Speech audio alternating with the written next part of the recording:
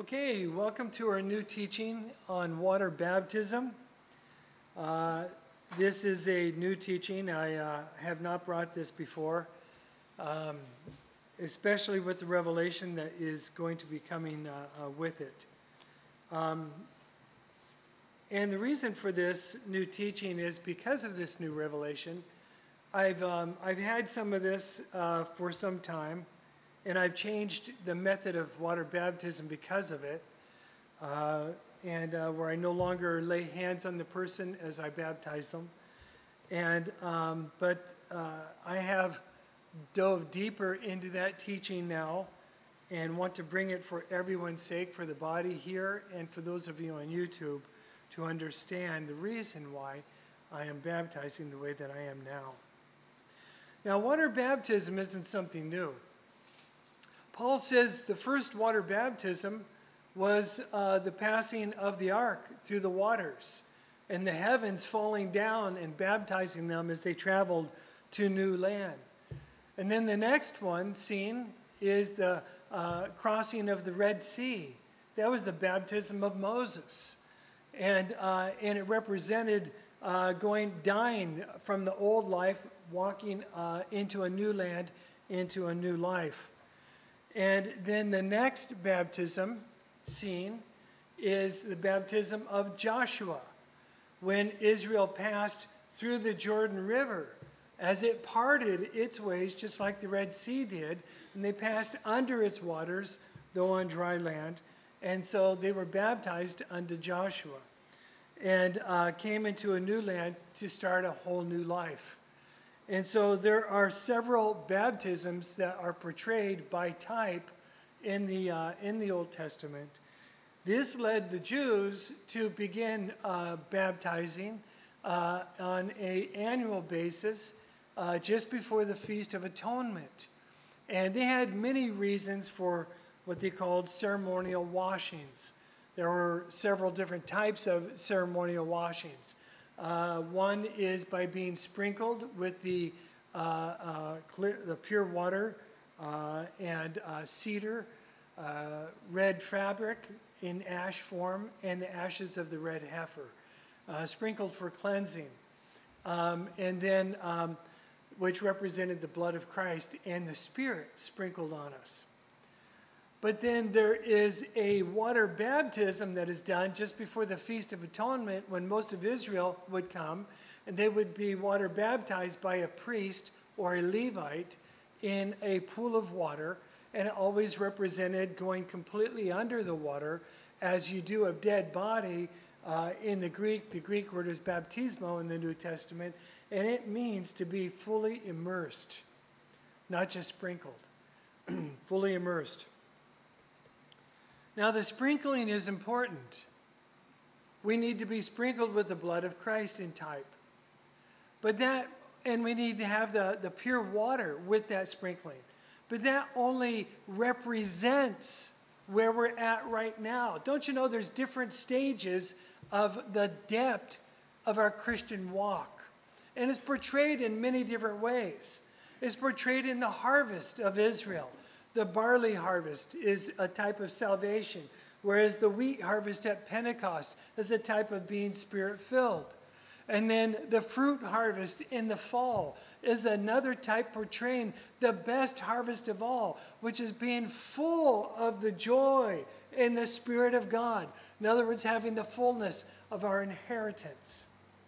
And so also in baptisms, there's the sprinkling with hyssop of the pure water mixed with cedar, mixed with the red fabric of the tabernacle, mixed with the ashes of the red heifer. That represents the earnest of our inheritance, which is God in Christ, salvation of our souls. But not the full salvation. We haven't been fully baptized yet. That is coming. We have the salvation of our souls, but we long for the redemption of our flesh. We long for the full resurrection and a perfect body that will never die, as Paul puts it, and that will be perfect in every way. And that is represented by the full baptism in the Holy Spirit. Our full salvation that will come immediately upon the rapture And it cries out in Revelation chapter 12, now has come the salvation. It means the fullness of salvation. That was typified by the sprinkling of the water and the ashes of the red heifer, first for being separated from God, that allows us to come back into the presence of the Lord in the sanctuary of God. And then water baptism, which makes us complete and whole so that we can go further on in God to a whole new beginning. We will look at these types as we go. The Jews, just before the Feast of Atonement, would come before the priest, and all over Jerusalem today, archaeologists have uncovered mikvahs, or cutouts in the stone, where it's just a rectangular cutout with stairways going down. It's room for one person to go in. And there's usually a bowl cut out in the rock to the side with a little channel that then pours into the mikvah. And then they usually line the mikvah with lime so the water doesn't leak out. They fill it up with water. And then as a person is coming into the water to be baptized, a servant pours water into the bowl, which then goes through the channel and then pours into the mikvah, making it what the Bible calls living water. This typifies the water of the Jordan River. And it typifies the water of the Red Sea, which was moving, living water. And it typifies the water, which is a type of the Holy Spirit that is moving in our behalf. It's moving in our behalf and stimulating our spirits and stirring up conviction of sin. And the priest would invite the person to come into the waters and give their testimony. Who are you? What is your name? I am so-and-so, Ben so-and-so. And why are you here? I am here to claim death to self and to my old ways through the last year. And I am going to be a different man or a different woman in the year to come. And the priest would then say, then be baptized for the remission of your sins of this last year. And they would step down into the water and they would dunk themselves without the priest in the water. Usually, not always, but usually. Usually the mikvah was just big enough for one person. And they would dunk themselves, and if all of them went under the water, their hair and their clothing, nothing floated on top of the water, the priest would say, kosher. And they'd come out of the water glad and rejoicing before God. Then they can go offer their sacrifice the next day at atonement and feel that my sacrifice will be accepted. And so then the priest would invite the next person, and this was going on all the time. John the Baptist began this ministry in the Jordan River, where the poor people went, down in the muddy Jordan. But he would stand out in the water and invite the hundreds. He would preach repentance and invite them down. Then his apostles were there to receive them, and they would give their testimony to their apostles. And then John would say, be baptized. And then hundreds at once could go down and be baptized and come back up. Jesus himself came to John for baptism. And the reason is John said, but I have need of being baptized of you. Jesus said, we must do this to fulfill all righteousness. Righteousness is the word of God. It is the law and the prophets. That is righteousness. In other words, Jesus was saying, I must fulfill the types also, even though I'm a man, even though I'm a perfect man and I have not sinned. I must fulfill the types because they portray going further on in God. And sure enough, when Jesus was water baptized, John knew this was truly the Messiah because John had a vision and saw the Spirit of God descend as a dove on Jesus. And Jesus became filled with the Spirit in a new way, in a new wave, in a greater depth, because he fulfilled all righteousness. Does it matter to God? Does the types matter to God? Do the types matter to the Spirit? Absolutely yes. Absolutely yes. We've read before where Paul's saying that women need to have long hair. Why? Because of the messengers, the spirits that are watching, both angels and demons. Why?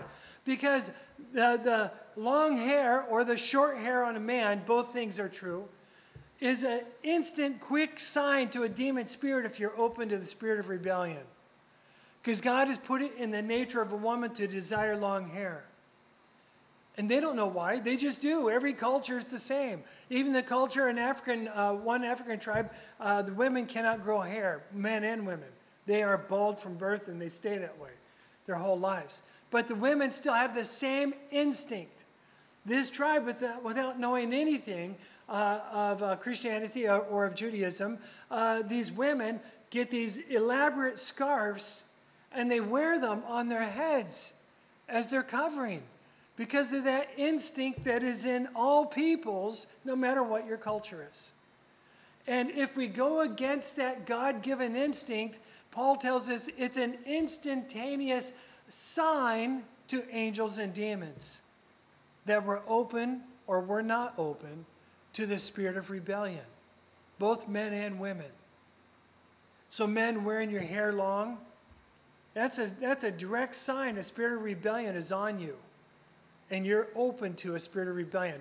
Christian men who think that they're cool, and especially music ministers, but God forbid the pastors that think that they're cool because they have long hair and they're appealing to the young set, they're going directly against Scripture.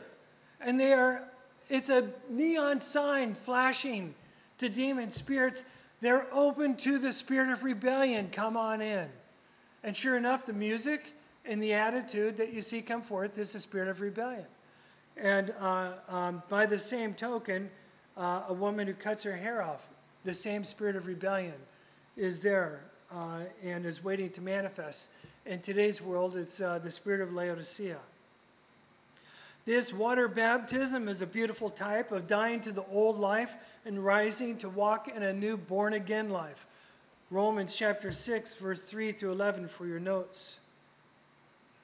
It is symbolized by going all the way under the water as a body is put all the way underground.